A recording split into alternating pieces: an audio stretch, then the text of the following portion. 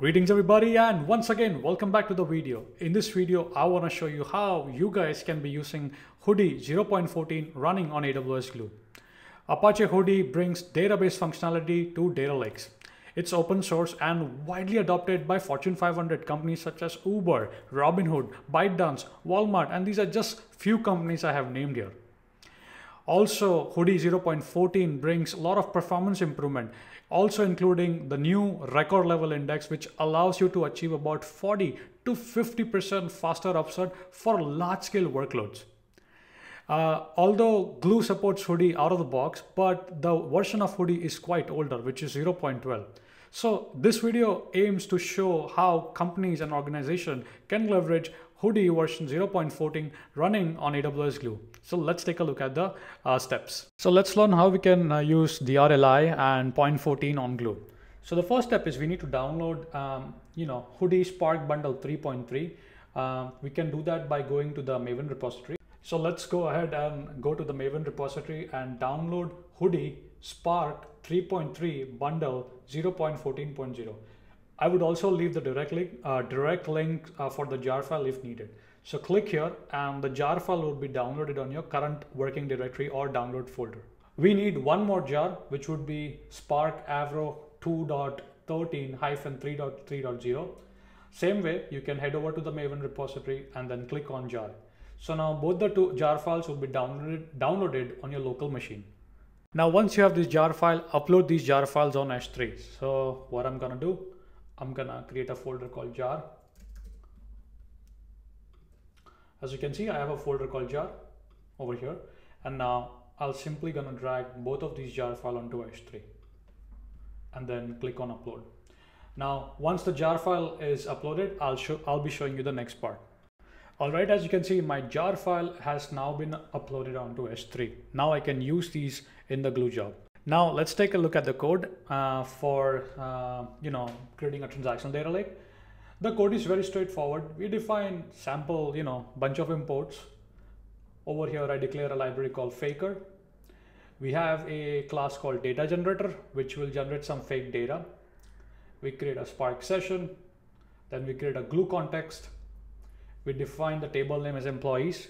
This is the bucket where my Hudi data lake will be created. Record key is basically the primary key. How I want to partition my data lake, the method would be Upsert. For deduping, I'm going to be using timestamp. The index type is going to be record level index, or I also call as RLI. And that's it. I generate my Spark data frame and then basically I insert that into the Hudi transactional data lake. Now what you want to do is simply copy this, head over to AWS, head over to script editor, click the engine time as Spark. Now paste the code, go to job details. Let's give this as Hudi demo. Select the IAM role. Make sure the version is Glue 4. Select the worker type. I'm gonna use 3 for now. I don't want to use 10. So that's that. And then what we need to do, come all the way on the bottom section. This is where we need to add some configuration.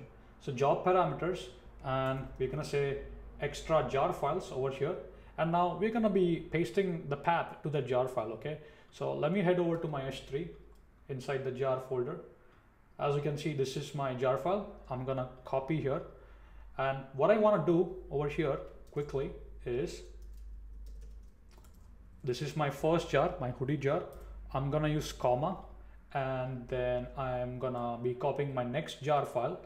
So I'm gonna go here, do the same process here, copy, paste it. Okay. Now I'll copy this. I'll head over to my Glue job, paste this here. Also, I'm gonna paste the jar in dependent jar path as well. That's it. Now we're gonna be using a additional Python module called Faker. So we're gonna be putting the settings for that.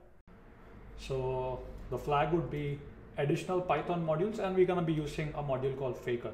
So I'm gonna copy this, come here, paste, that's it. Now click on save. Now the job has been saved. Now go ahead and click on run. So my job is in the running state. Now I'm gonna resume once the job is complete. As you can see, my job is now in the complete state. If I go to S3, I see a Hudi folder, employees, and all these partition. and inside each partition I see the Hudi metadata and my Parquet or the base file. So in this video, what you have learned how to successfully use Apache Hudi 0.14 in AWS Glue. So hope this tutorial helps, and if you have any further questions, let me know. I'm gonna be listing 2 resources for you to read more on record level index. So I hope you have enjoyed, and I'm gonna be seeing you in the next video.